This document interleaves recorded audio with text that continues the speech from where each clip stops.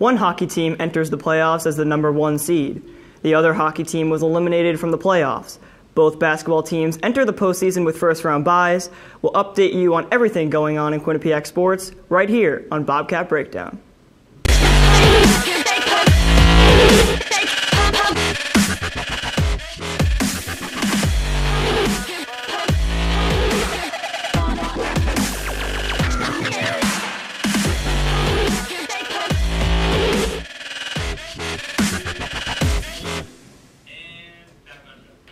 Hello and welcome to Bobcat Breakdown. I'm your host, Joe LoGrippo, alongside Liz Flynn and Stephen Pappas. How you guys doing tonight? Doing well, Joe. Very excited to be here on the desk with Stephen. Can't wait to talk some playoff sports. Yeah, first time on, feeling pretty good. Me and Liz, first time at it, but you know, it was always a good time to be your first time. Yeah, we'll see. All right, let's get right to it. The Quinnipiac women's ice hockey team finished the season with a conference record of 9-9-4 and fought hard at the end of the season, got themselves into the playoffs as the number 6 seed. However, they were eliminated from the playoffs over the weekend as they were swept by the 3 seed Clarkson 2-0 in a 3-game series. Liz, what do you see as the biggest takeaway from this season? Well, Joe, it was very evident in their playoff series against Clarkson, but I think their biggest issue was their lack of scoring. Their overall record was 12-8-6, and their conference record was 9-9-4. It's not the worst record that you could have seen, but it certainly wasn't the best either. They only averaged 2 goals a game. The power play, they had 85 opportunities and only converted on 12. So the numbers aren't terrible, but they could have been a lot better. Sam Miskevich and Randy Marcone were leading the team in goals, and they're both graduating, so that's going to be a huge slot that needs to be filled by the underclassmen and some of the rising seniors. And out of 36 games this season, 17 of them were decided by a goal. So that's a little too close for comfort, especially when you're trying to get all those wins to make it further into the playoffs. Yeah, and you mentioned the lack of scoring depth. 40% of the team's goals came from the first line of Sam Miskevich, Lancaster, and Marcone. That's 13 for Sam Miskevich, 4 for Lancaster, and 10 for Marcone. Just that doesn't get it done really in this league where there's so many good players. You know, Lauren Gable for Clarkson as well. But really, since before their February 8th matchup with Yale, there was just 3 times where the Quinnipiac Bobcats scored more than 3 goals in a game. And that's 28 games, and 3 of those they scored 3 or more goals. That's just not going to get it done. Yeah, they had 8 significant leads and wins throughout the season. From 36 games, only 8 significant wins. It's not the best numbers that you'd want. All right, the seniors on this team played a huge role this season, as you guys said. Melissa Samoskevich, Kenzie Lancaster, and Randy Marcone were the top 3 point getters on the team. Them 3 accounted for 1/3 of the team's total points. All seniors combined for a total of 72 of their 169 total points from this season. That's 42%. Stephen, who will fill the scoring void from the senior class next season? You know, I think it's a lot to do with who are the people underneath that, and that was Lexi Agia, who had 15 points on the season, 5 goals, 10 assists, and Taylor House, who probably could be next year's captain as well. She had 9 goals and 6 assists, but she really carried the load when Sam Miskevich had her scoring drought, or when Marcone wasn't really putting the puck in the net, and same for Lancaster as well. Yeah, I totally agree with the 2 you said. Another person I wanted to add on was Sarajev Kutu-Gabu. They were the whole second line for the team for most of the season, if not all of the season. So I definitely think they're going to be the line that moves up to number 1 next season. And these 3, they get to the net, they're fast, they know how to handle the puck, and I have no doubt that they could become the next offensive threats if they keep up what they're doing right now. There's no doubt that everyone on the team will be missing their captain, Melissa Samoskevich, next year. She led the team in goals and was a great leader on and off the ice. Who will be the leader next year and earn the C on their jersey? Liz? This was an easy pick for me after kind of checking a look at the roster and statistics and things like that. Katie Tabin was who definitely stood out to me. Sophomore year, she netted 3 goals, had 11 assists for 14 points after playing in every game. She also finished second on the team with 47 block shots. And I feel like block shots is sometimes an underrated stat in this sport because you'd think that it's your job as a defenseman, but she just goes over the top with everything that she does. She was named to the Canada National Development Team last year. She has the passion and the grit that this team needs to be their next captain. You don't have to score the most goals or have the highest numbers. You just have to be able to lead a team to the eventual championship, which I truly believe she'd be able to do. And, I'm going to take kind of a hot take on this one. I'm going to say it's going to be Abby Ives, the goaltender. I know this isn't the NHL, so you can have the goaltender as a captain. And I think you talk about the scoring drought that this team went on this year, but what's forgotten in this is Abby Ives was a brick wall for most of the year. I mean, especially in that last series against Clarkson, shutting down probably the best offense in college hockey in Clarkson. And, it's not the NHL like I just mentioned. So I think Abby Ives coming in her final season will wear that C on her jersey next year. I think you're so wrong on many accounts. I don't think you can have a goaltender with this team as your captain because of so many conversations that have to be had, like on and off the ice. From the crease, how is she going to be able to captain a team when she's literally in the crease for 60 minutes? No, I get it, and I think that it's definitely something that a team would need to get used to, and it's not common for a goalie to be a captain, but you do see it in some NCAA programs. I think BU has one, but at the same time, captaincy also you have to play to a certain level, and I think Abby Ives exemplifies that as well. I still think you're so wrong. So wrong. We'll see. We'll see. All right, we will see. The men's hockey team pounced on their bitter rival, the Yale Bulldogs, on Saturday, defeating them 4-1. However, this came with a huge repercussion. Their captain and Hobey Baker nominee, Chase Priskie, was ejected from the game for kicking a Yale player.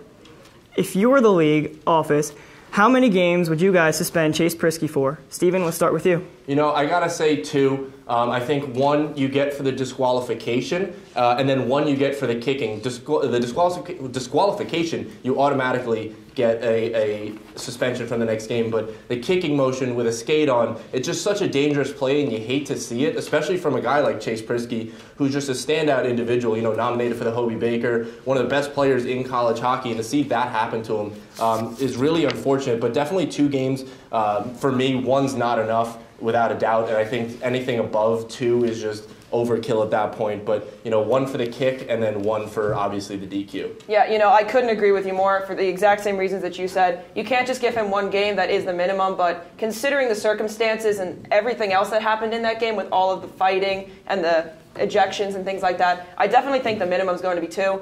I don't see him getting 3. Just because of other circumstances that they could have considered, and with timing and things like that, I really think they're going to stick with 2 games. And the big thing was the blood, the incident. He came up with the ice was bloody, the glass was bloody, but at the same time, if you watch a video, he gets him right in the chest.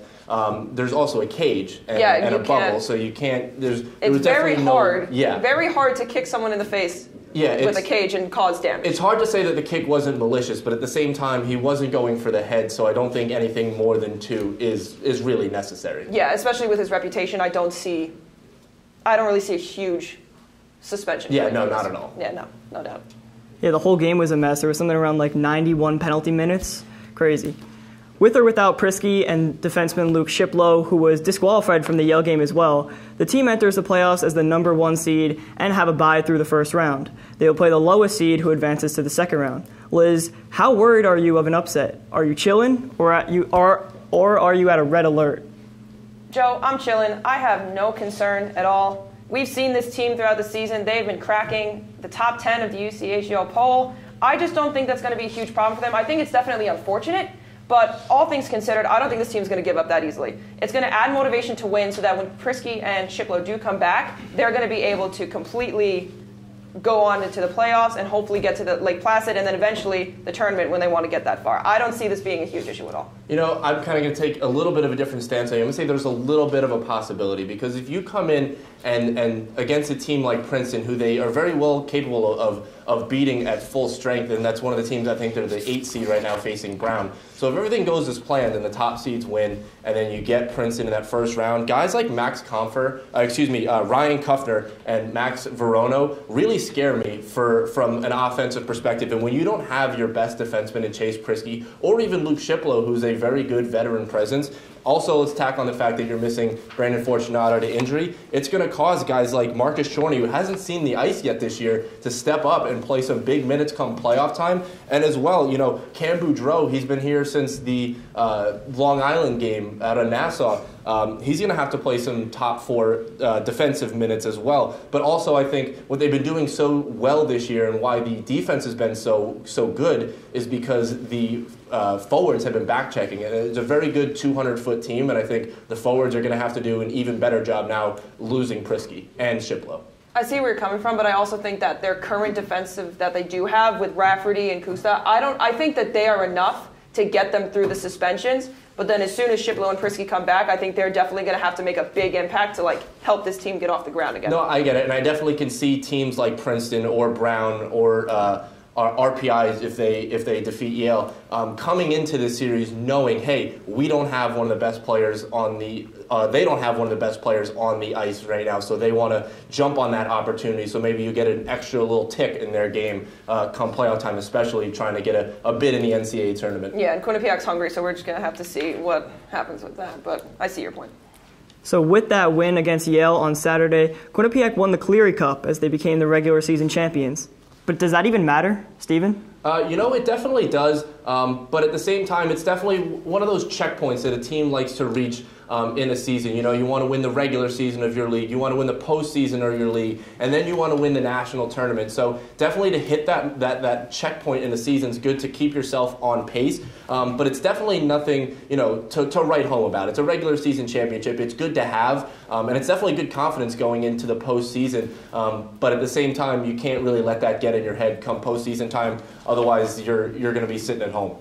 Yeah, I kind of agree. I think it's good in the fact that you get the 1 seed and you get that little bit of a break to kind of feel everything out, see what the other teams are doing, get the rest you need.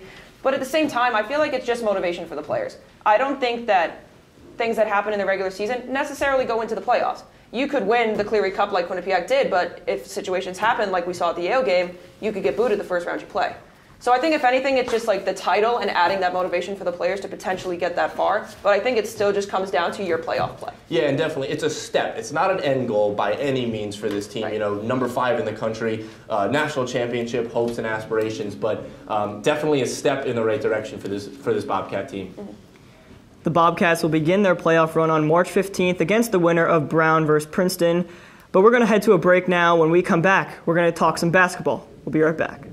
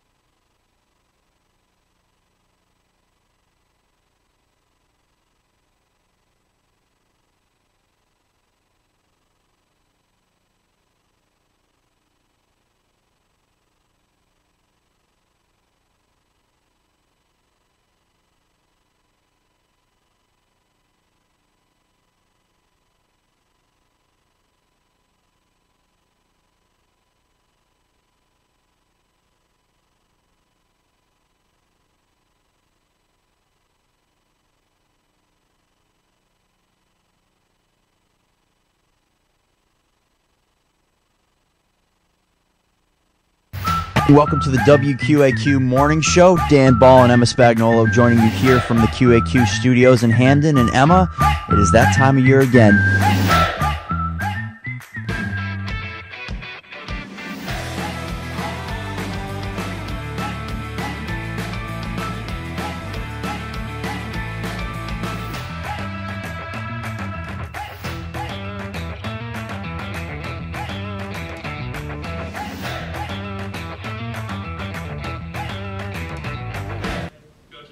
Welcome back to Bobcat Breakdown. Liz and Steven are now joined by men's basketball beat reporter Kevin Higgins on the desk. How you doing, Kevin?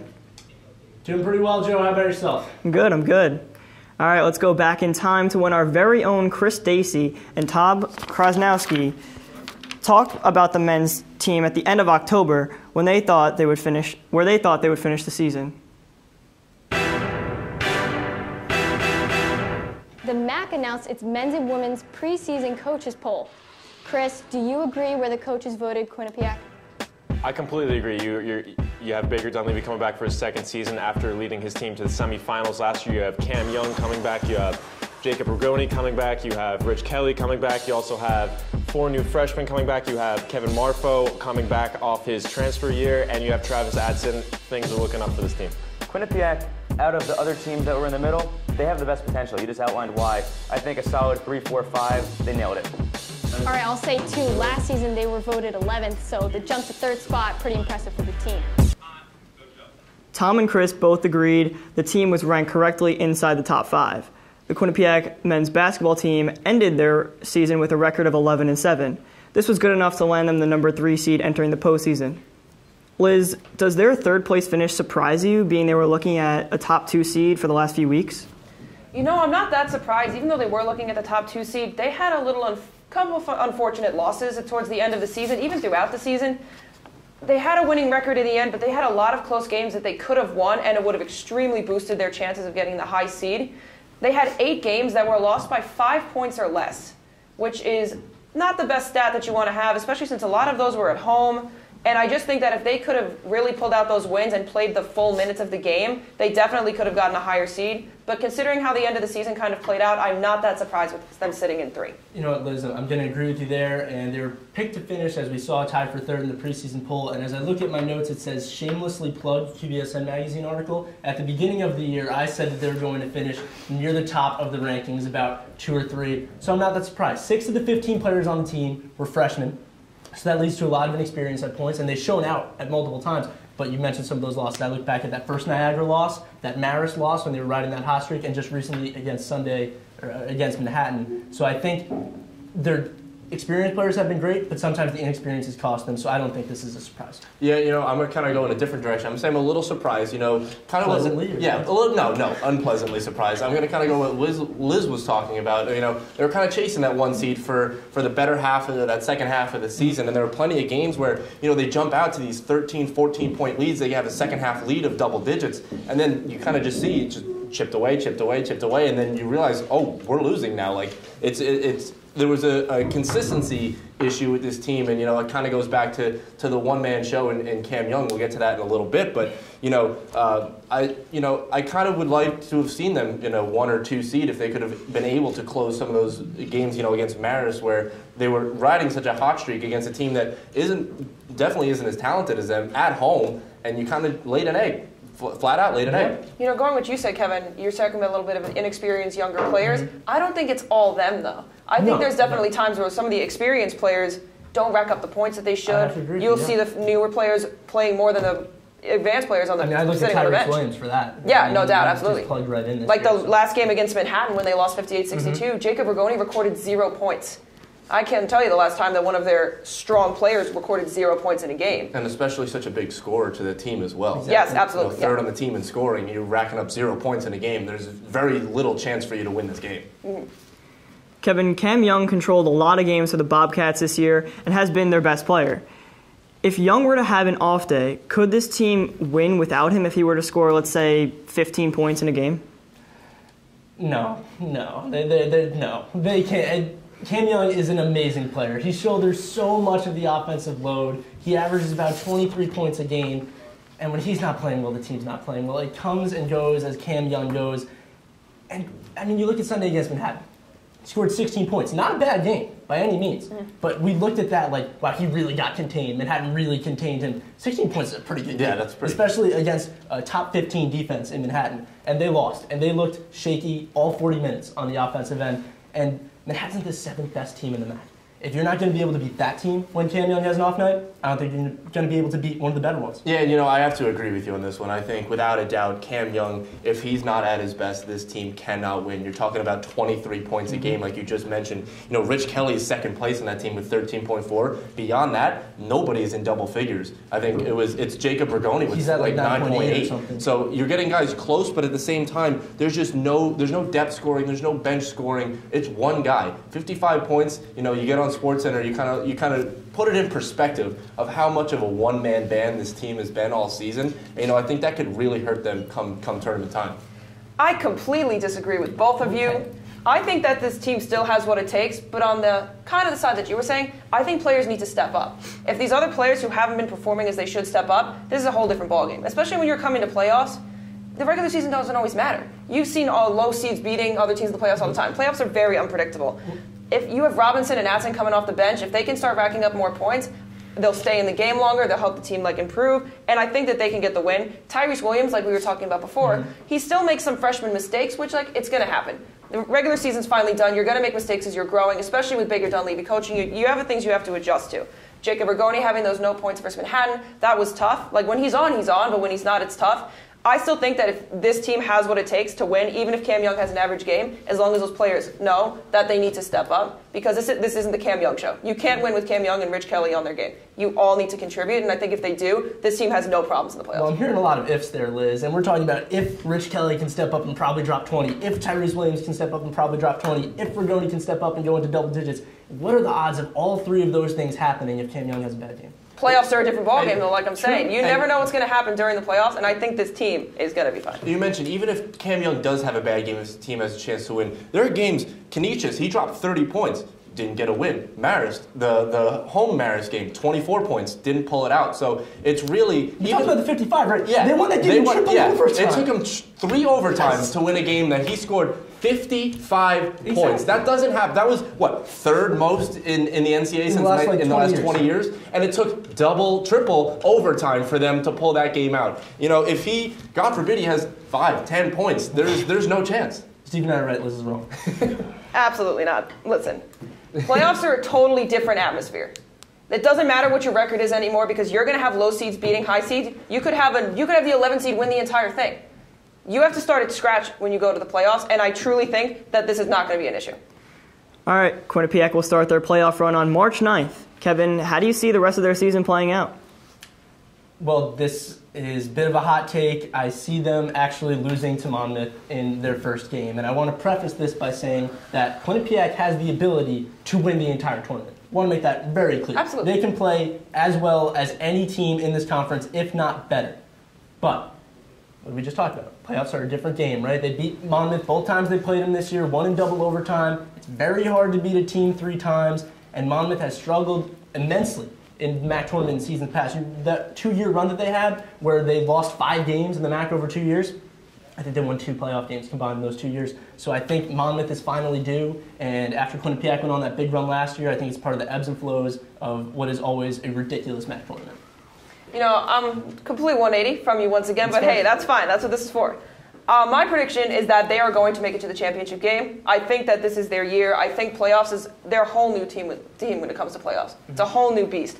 I think that they're either going to hit Iona or Siena in the playoffs, and I think they have the potential to win it all. Siena, I think, will be a lot more tough since school's in session for them, which means that there is going to be a bigger crowd atmosphere, but I think it depends on how you play. The crowd can only do so much for you.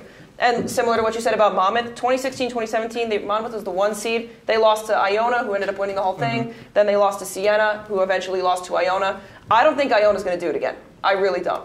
I think Iona is not. Tim Cluse come MAAC tournament time. I'm going to be But like you said, how can a team lose 3 times in a row? A team could lose 3 times in a row after 2 times.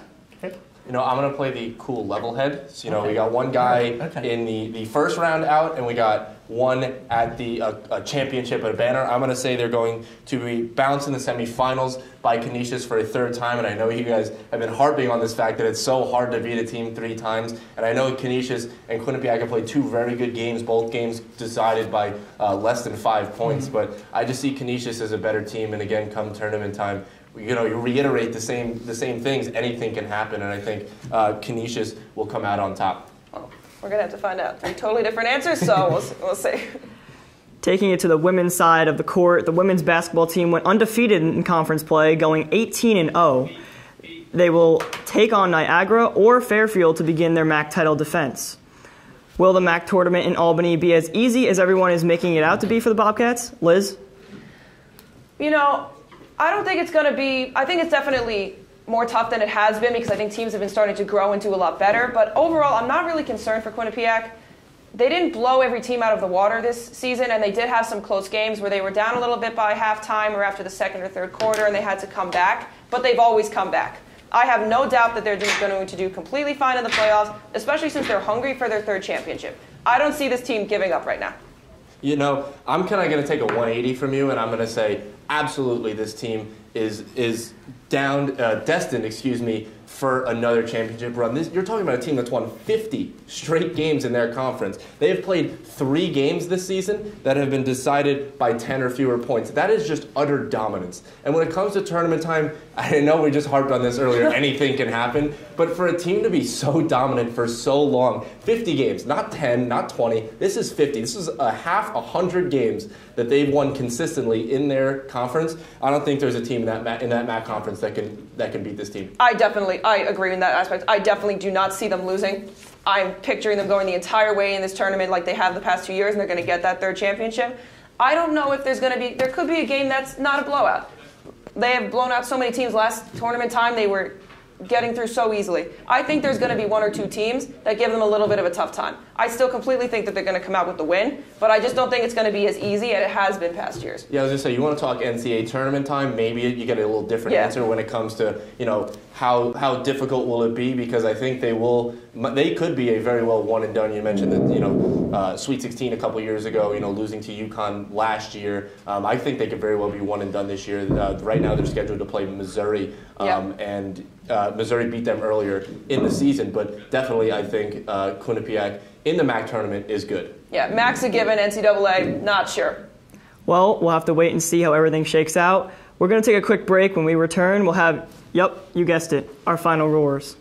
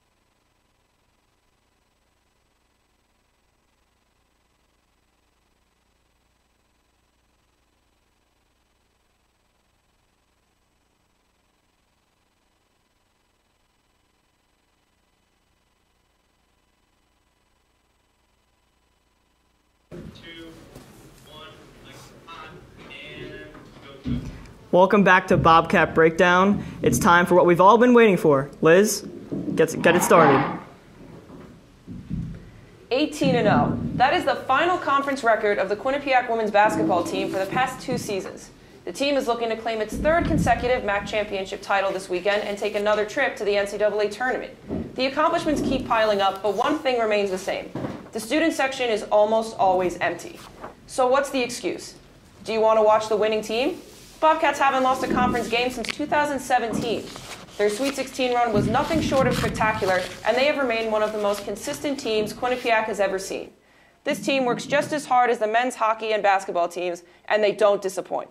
Bobcat fans, you're missing out on greatness. So tune in to the MAAC tournament this weekend and show your women's basketball team the support they deserve. You're not going to want to miss this.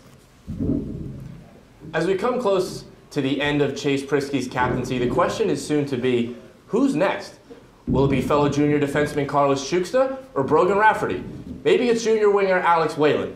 However, there's one clear choice for me that will follow Priskie's reign next season. That's sophomore center Odin Tufto. He's had a 9-point increase from a season ago, upping his point total to 42, putting him among the elite in college hockey. And according to head coach Rand Pecknold, he's beyond coachable and is looking to improve in every facet of his game. Also, he showed his vocal leadership for the first time Saturday following Chase Priskie's ejection. Tufto, who is well on his way to break 100 points early in his junior season, should be doing so with a C on his chest. The Quinnipiac men's basketball team enters the playoffs as a number 3 seed in the MAAC. However, they will not go very far if the bench doesn't step up. In 4 of their last 5 games, the bench has scored no more than 15 points. In those 5 games, the average amount of points scored off the bench was 11.4. Throughout all MAAC play, the Bobcats bench has accumulated just 172 points. That averages out to 9.5 per game. It took Monmouth just 7 games to obtain 179 bench points. Quinnipiac has been to 3 overtime games this year. In those 3 games, the bench scored 0, 9, and 3 points. The starting 5 cannot win a team games all the time. They need their teammates to step up, and there's no better time than to do it in the playoffs.